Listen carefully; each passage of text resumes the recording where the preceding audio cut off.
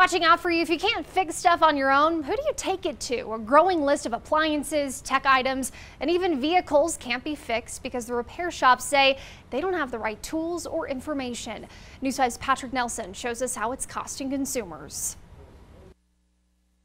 Consumer experts believe a family here in southern Colorado could save about $330 a year by repairing instead of replacing electronics and appliances. Those repairs are also helpful in supporting small businesses here in the state. But repairs are not always possible because those repair experts often don't have access to what's needed to fix items from tech to appliances to vehicles and farming equipment, especially the newest items. That's why right to repair reform is gaining popularity, calling for 5 things from manufacturers that make anything with a microchip in it. Repair experts need the parts, tools, and manuals to repair, plus the ability to update any firmware in the device and diagnostic software tools.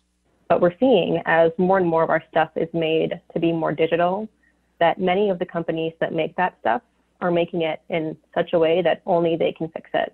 And that really is, kind of we feel cornering the market, and it's harmful for consumers and different businesses and the planet.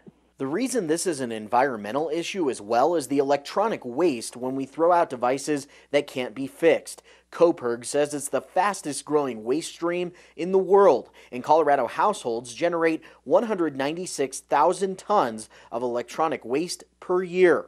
Our vehicles are becoming more and more technology dependent too. And at AutoSmith in Colorado Springs, mechanics say not having access to all the information can create some challenges for making a fix. We definitely run into it. It's a struggle. Certain brands in particular, you will not have as much information released on those, especially early on within the first, maybe 3-4 years of ownership.